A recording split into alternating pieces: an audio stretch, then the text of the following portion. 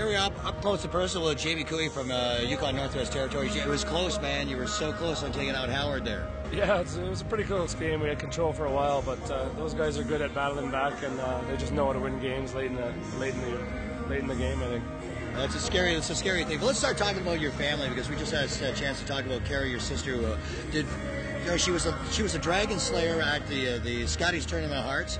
Your whole family, starting out for your dad Fred, who ends up being a coach for a lot of the teams coming on Yukon, and you got your brother. You know, it's like, tell me about your family and how important the curling is in your family.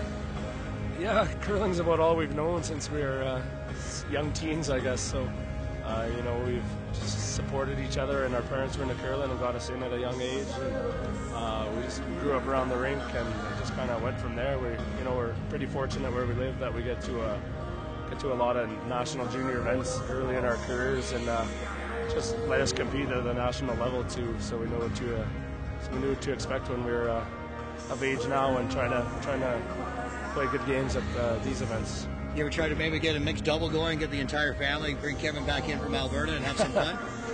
Yeah, I know it'd be great to curl with Kevin again, that's for sure. Yeah, and Carrie's great to curl with. She's a great player. So. Well, tell me about your family. You had a little one right there. We tried to get him on camera shot, but they had to go. Yeah, I had the little boy there and the wife, and we got a little daughter as well. The boy's 3, and we have a daughter about 9 months. So kind of that stage in our life, the early family stage, and it's just great. It's good that they can come down for a few days, but it's tough for the wife with 2 little kids around the saddle doing, that's for sure. Yeah, you got him into curling yet? Got him out on the ice yet? Not yet. He knows how to say curling and what it is, but he doesn't know much more than that. Hey, if he gets the terminology down, it's the first step, isn't it? Yeah, he always says, "Daddy misses." That's all he says. Even when I make a shot. Yeah. Well, you know, you come from a great heritage of curlers and that, and I'm sure it's going to be passed on to your son and your daughter. And good luck with the Tim Hortons Brier. All right, thank you very much.